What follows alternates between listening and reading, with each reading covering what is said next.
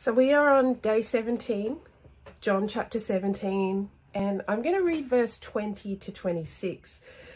This is where Jesus prays for his disciples and believers everywhere.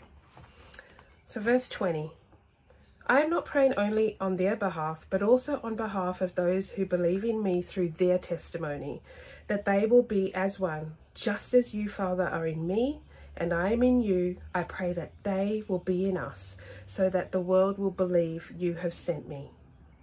The glory you gave to me, I am giving to them, that they may be one just as we are one. I in them and you in me, that they may be completely one, so that the world will know that you sent them to me and that you loved them just as you loved me. Father, I want those you have given me to be with me where I am, so that they can see my glory that you gave me because you loved me before the creation of the world. Righteous Father, even if the world does not know you, I know you, and these men know that you sent me. I have made known your name to them, and I will continue to make it known, so that the love you have loved me with may be in them, and I may be in them. I'm going to reflect and write today. And the first point is, who was Jesus praying for in verse 20? How does that make you feel?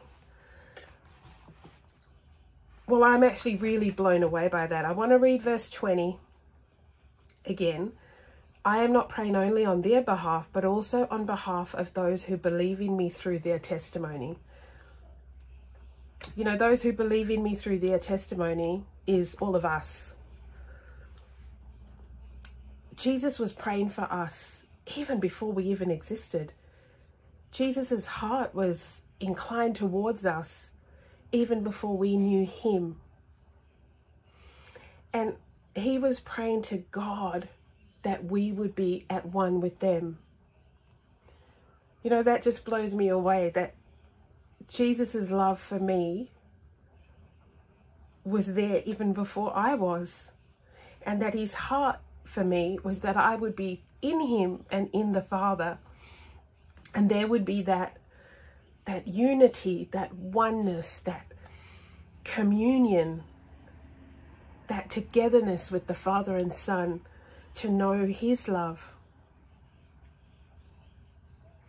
No, I think that this unity was really, really important to Jesus, because it was the way that we could show God's love to other people, by being in that close relationship and that close union with him. We could show people the glory of God, because God loved us. That love is in us, and we can't help but share it. People can't help but see it.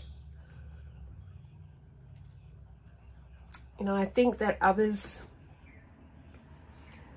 seeing the love of God in us is so important, because how are they meant to see Jesus if we don't show that?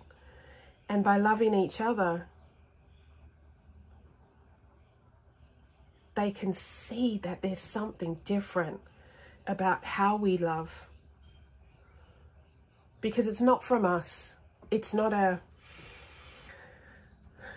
human thing. It's a God thing.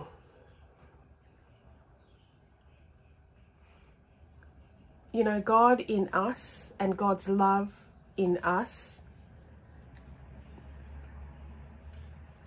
and that communion that we have with God and Jesus, I think that's what makes us different. That's what sets us apart. Because we are his and he is ours. And we can call on that love anytime we need it. Because Jesus said, you know, in verse 26, it said, I have made known your name to them, and I will continue to make it known, so that the love you have loved me with may be in them, and I may be in them. You know, here Jesus promises that he will be in us always, that his love will be in us always, keeping us safe, keeping us secure, keeping us in him. Thank you, Lord. Thank you, Father. Thank you for sending Jesus. Thank you that your love never fails. It never runs short. Thank you that your love is long-suffering. Father, that your heart is always towards us. And Lord, I pray that we would have a greater sense of that. As we do your will, we'd have a greater sense of your love, and that we would be that to those around us. In Jesus' name I pray. Amen.